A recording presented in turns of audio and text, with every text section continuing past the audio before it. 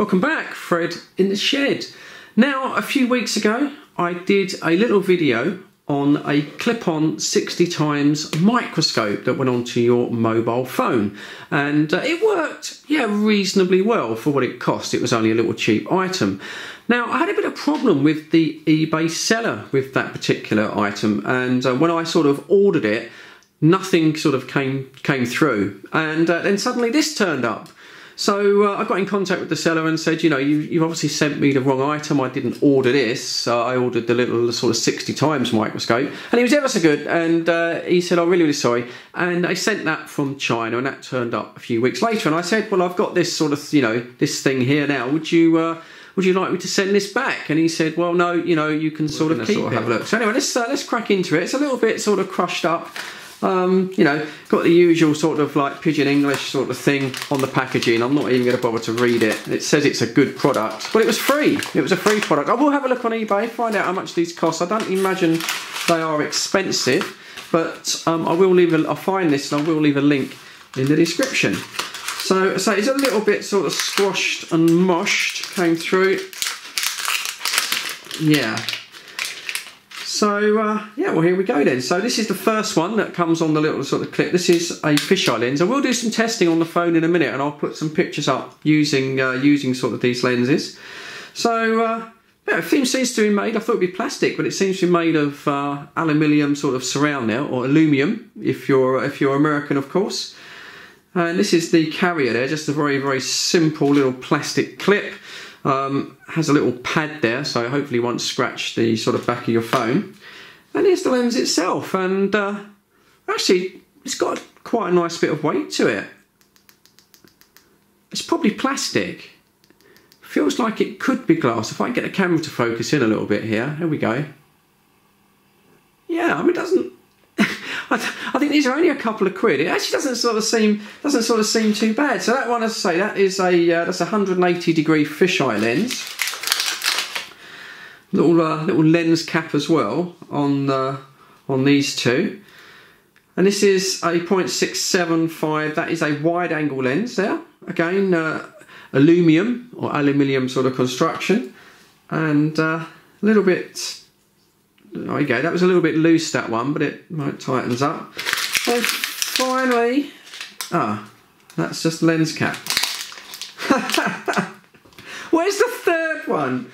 Hang on a minute, what's going on here? Okay, oh right, hang on a minute. Maybe the fact that unscrews. That looks like that maybe there's two lenses in one here. Yeah, okay, I thought I'd been done. I didn't pay anything for this, of course.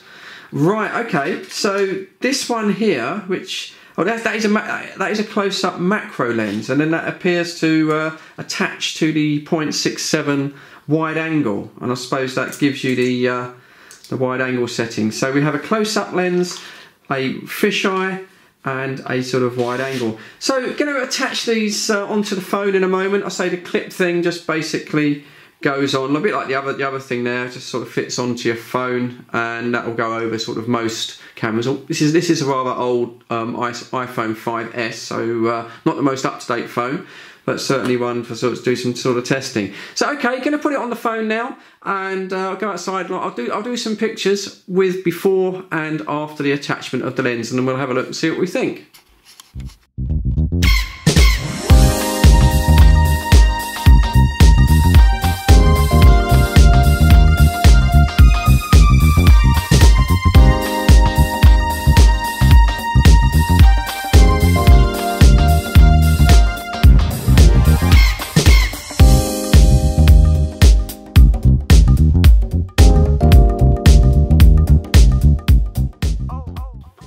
There you go. That was the fisheye lens attachment, and it seemed to work actually, didn't it? I mean, there was a little bit of sort of distortion just around the very sort of perimeter of the sort of lens. I mean, you can't expect sort of too much, but it certainly gave you a lot more sort of wider scope.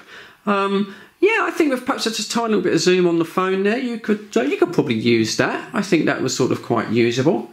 Right, okay. Next, we're going to try this little lens here. which is the wide, just a 0.47 now, 0.67, just wide angle lens. So it's just give us a little bit more scope, but obviously not as extreme as the sort of fisheye. So that's the next one we're going to give a go.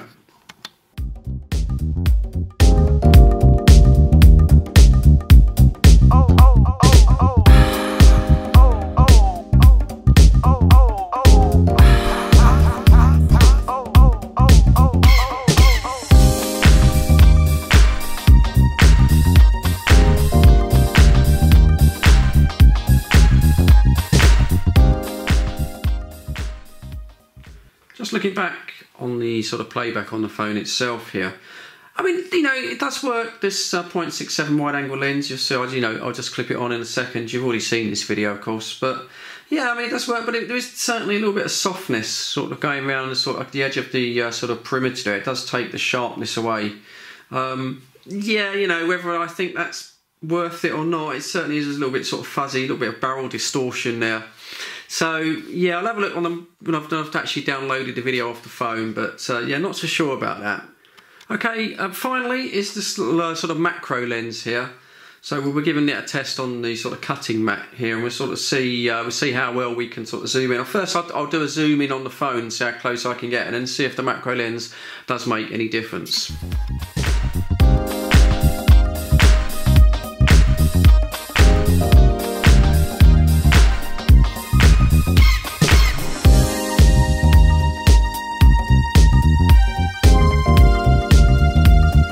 Tell you what, although it's quite hard to sort of focus, this macro lens is actually pretty good. I mean, you can see here, look, I'm getting right in on the text on this mat. I'll say it's struggling a little bit for focus, but the lighting isn't very good. I haven't got sort of a spotlight focused, you know, pushed or directed towards the mat. But that's pretty damn good, actually. I wasn't even central looking at this.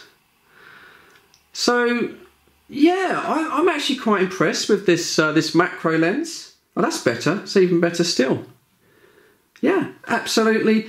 To be honest, these other two lenses, the fisheye lens and the sort of wide angle, yeah, they kind of work, but I just think there's a little bit too much distortion, you know, to go around. But the macro lens there, that worked especially well. I mean, bearing in mind these things can be bought for a little under £2, because I did actually have a look.